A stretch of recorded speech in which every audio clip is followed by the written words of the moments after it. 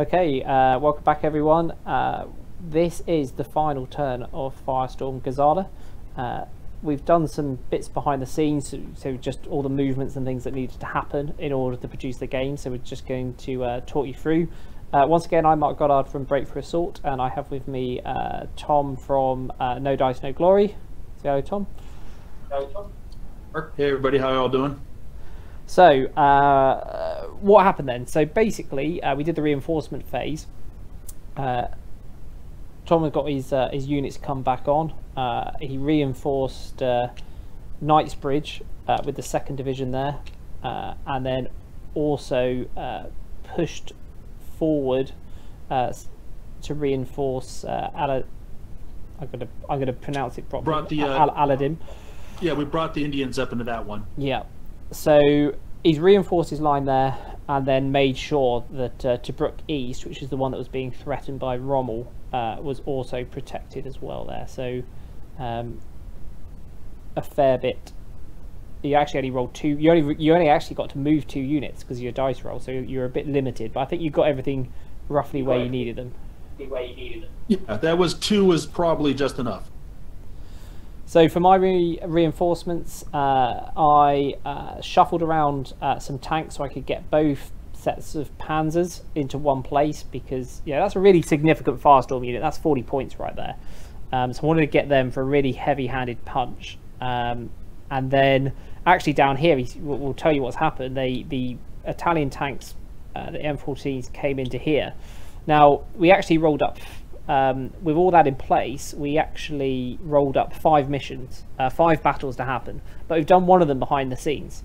The one you can't see is I put a attack with the tanks, and I think it was the Panzer, it was the Africa Corps infantry as well, into this fortified zone. I had basically I lost by one on the dice, wasn't it really? So I was actually prevented from getting in, and I actually destroyed his Hurricanes, which were committed to the battle, but I lost the Italian tanks in it as well, and unfortunately that used my supply marker from this zone. So we actually had another 4 battles to go. We rolled up the initiative for them. The first 4 battles were all my initiative, so what we wanted to do was give you guys the chance to take this key area. It's worth 20 victory points and is key to the German offensive, because if this position falls, suddenly everything comes back into command because of this road network that comes down here, shifts all the way around the airfield and all the way up into here as well, and brings those Italians into command. So it's really key. So we thought we'd give you the chance to play that one out. So I have launched an attack. I've launched an attack with the Africa Corps with some Italian support. Defended, these are the French, but they're 25 pounders when we play the game. And it's a fortified zone over the minefield as well. So it's going to be tough. And the key thing is they are out of supply. It's a big deal. When we publish up the article on how that's fought, you'll see the rules for that you have to roll for in the battle. But bit of a last turn gambit on my point of view to try and get those 20 points in there. The first battle we actually rolled up, to go back to the beginning, was this one here. 30 victory points up for grabs, and pretty much the best thing I can put forward. So that is going to give whoever plays this 8 Panzer III shorts coming into that position. So that is a hugely awesome bit of firepower coming in there, and it's going to be defended by the Grants and Hurricanes. So no minefields, quite an open battle. To all those Axis players out there, I've given you a really good shot there. I'm using my fuel marker for that, so you have fuel. I just need you to take that position, and that will force them back and get us those key victory points. Again, the next battle we got, second battle here. I haven't got a lot to go in, but to be honest, it was either go in or I'd probably end up getting attacked anyway.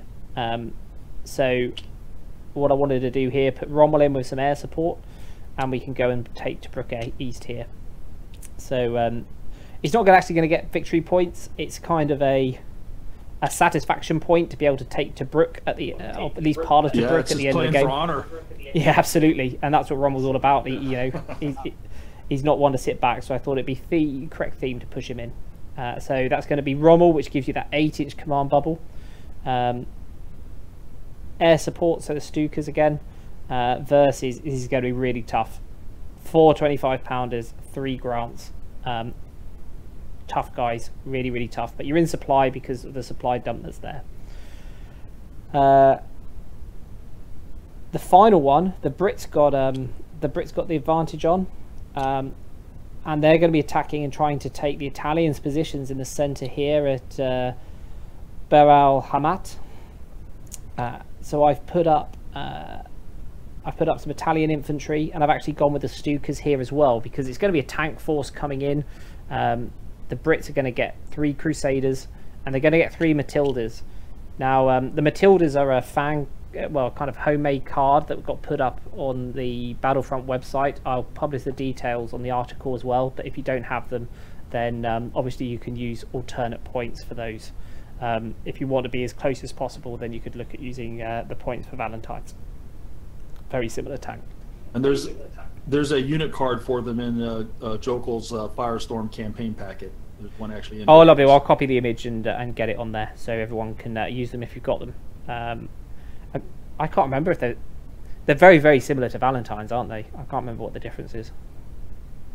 Better armor. Are they armor 7? The 2-pounder gun. Are they front armor 7? I'm dialing him in right here. The Valentines are front armor 6, and the Matildas. Where are the Matildas? Are front armor 7. Oh, that is significant. That is nasty, nasty. But like I say, you know, if you want to play with Matildas, it would be especially nasty if you're playing with an all-Italian force, because the only thing that can take them out would be the 90mm guns and 88 guns.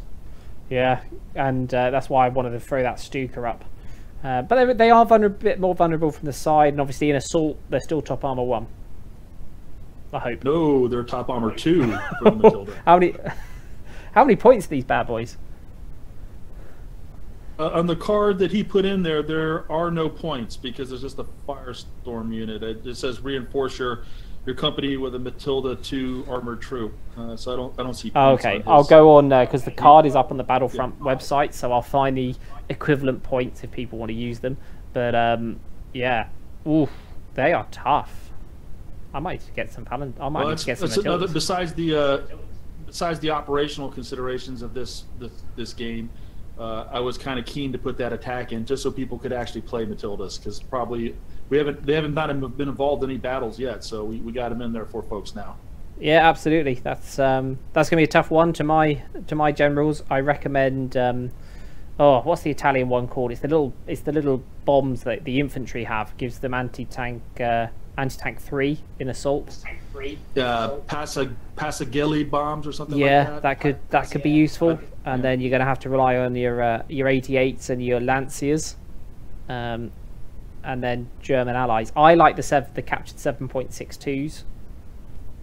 They you can take those as allied formation support, and they're pretty good. They're AT-12, which is still at long range is getting a bit dicey, but it just helps the Italians with a little bit of firepower there. Because they really do struggle. Once you get above front armor 6, they're really going to have anything above front armor 5, the Italians really have a bad day on their own. But the key, remember there, you're defending. Semiventes. Yeah, Semiventes, anti-tank 8, but the heat round's really nice because you can obviously sit back as long as you can hit the thing. But yeah, the key thing is, remember, it's unusual for the Germans so far, is you're defending. So you can quite happily create an 88 or a Lancia kind of gun line and bring them to you, and don't be afraid to pop those guns at long range to keep them alive, from ambush. A 488's ambush at long range is a sight to behold, even if you do hit on 5s because of it. Cool. well, everybody, that is the games you can play for this round.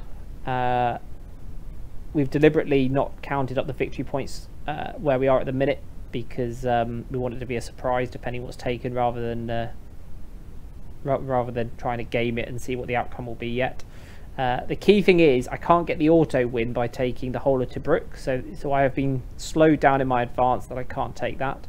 But there is the opportunity here to certainly capture not only Barakim, but capture those. Oh no, I can't capture the guns because they'd be no, yeah. So if I destroyed that, I'd capture those guns as well because they can't push back to another location. So yeah, so I could get another 5 victory points there.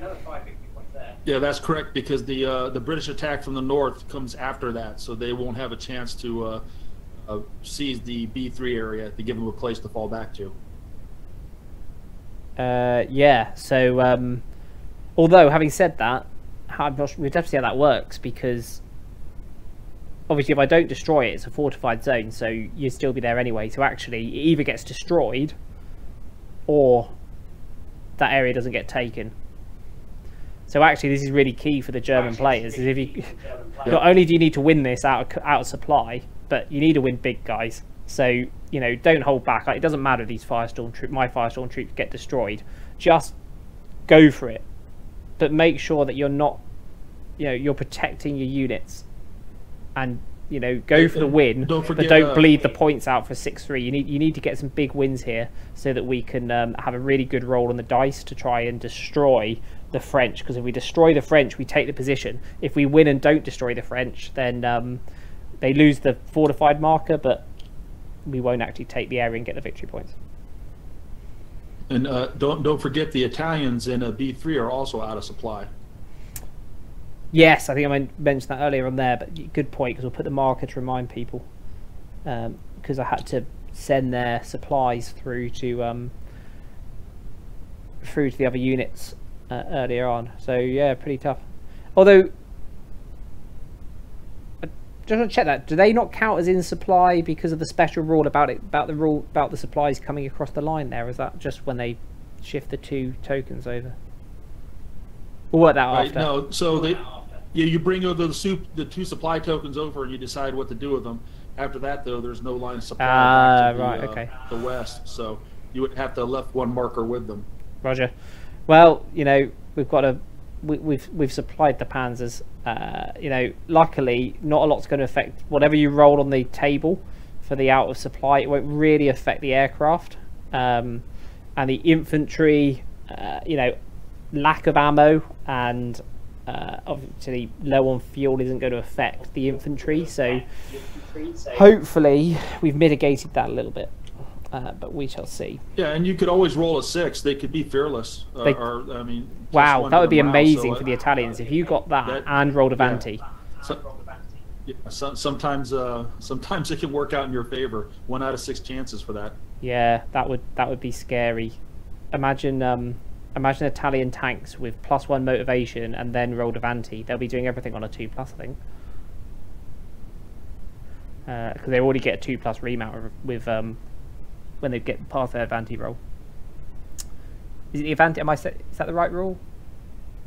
Oh, the million million bayonets roll. That's what I mean.